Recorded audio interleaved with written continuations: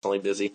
But anyway, some reasons I hate Android. One of the things I really don't like that Apple has over basically any Android phone is software support.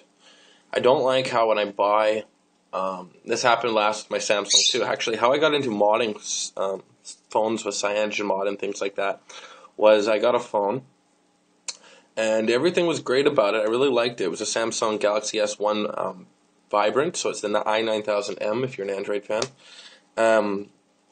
And it was a great phone and all, and I still have it. Actually, my wife's using it.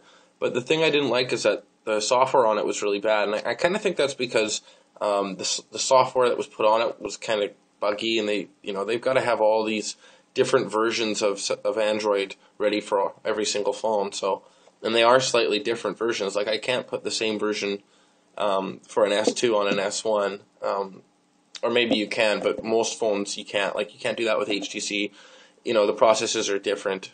Anyway, so you have to customize them, and they're still working on that. But the thing that I hate is I was promised Jelly Bean, and this is big to me because it's supposed to come with Google Now, which is our answer to Siri. And I mean, I really like voice rec, and I've seen the power of Google Now. I've seen the power of Siri, and it's amazing.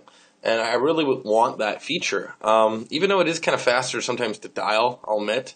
But, Siri does a really good job, and I want to really try that. And also, Project Butter comes. That's another big thing about Jelly Bean. So it's supposed to really be able to, and some people say, beat Apple's. Because Apple, one thing they have down is the touch sensitivity is amazing for an iPhone. And now with Jelly Bean, we're supposed to have this new butter. It's called Project Butter. It's like this new thing that enhances the touch interface. And personally, I have an HTC One S. That's what I'm recording this on at the moment. And I'm just using the front camera, the crappier one. I don't like that I don't have it yet. I was promised it back in October. I still don't have it. They're just releasing it now.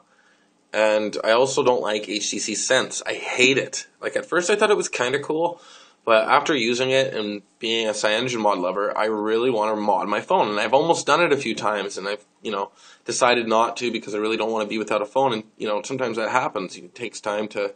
I have customers that call me every day. Like today, hopefully the parts are going to ship today. I'm building a computer.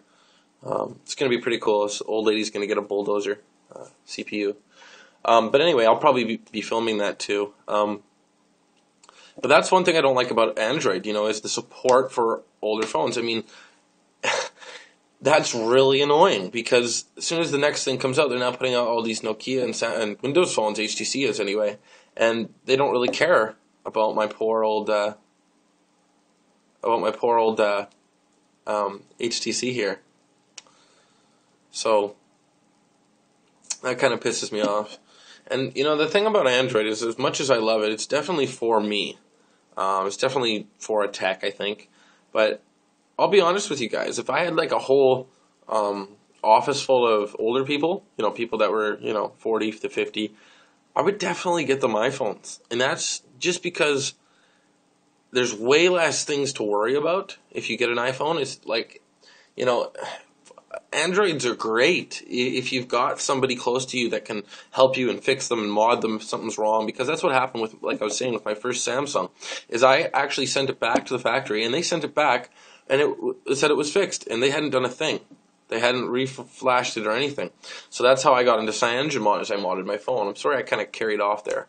But I thought it was interesting because, and now I'm about to do it again. I'm really unhappy with my HTC. I got a call the other day from a job perspective, and my phone glitched out. Just so happens I haven't had it glitch once, but I couldn't answer the phone call. Man, was I upset. So I'm pretty I'm hoping that I'm going to get that update soon. But you guys tell me what you guys think. What do you guys think about some of the things that really pissed you off about Android? I mean, I would never go to iPhone or iOS, period. I'd never buy an Apple product in my life, unless, I had to buy it for a customer, which I'm sure I will one day. But the thing is, you know, there are some things I don't like about Android. I ain't gonna lie. There's a lot of them actually. One thing I really don't like is, the fact that with Android, you really have to know what you're doing to do anything with it if you want to jailbreak it. Like, I remember I used to do unlock iPhones, and the thing was, if I did want to jailbreak phones with iPhones, they call it unlocking in Android. It was very simple. The hard part was unlocking them, not actually jailbreaking them. That was actually fairly simple. But Androids are all different, and it's always kind of freaky when you try to root them because you can break them. That's just from my experience anyway. But I'm trying to find some negative things about Android because I think it's a good topic. Because there are some bad things. The number one thing that if you ever go to a phone store, you'll hear is that they have way more problems with Android phones than iOS. I won't deny that. And that's, again, due to software. They're not very good at putting the right software on the right phone.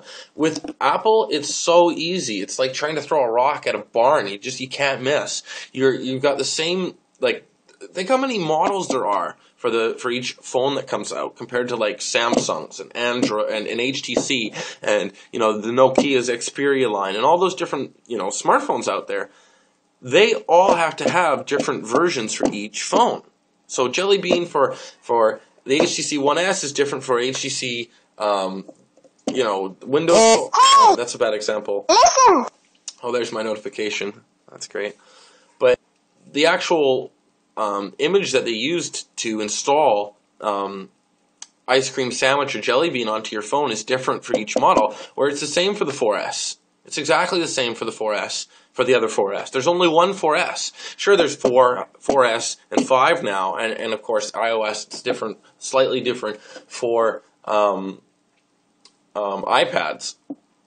But it's the same stuff, and I really know this well because I used to put iPad basebands on freaking iPhone 3Gs just to unlock them. So I know the firmware is very similar. I can get right down to the MD5 checksum. It's exactly the same. So whether I get down to the message digest or not, it's very different. Anyway, that's my thought on why I hate Android. Subscribe and let me know what you think. Later.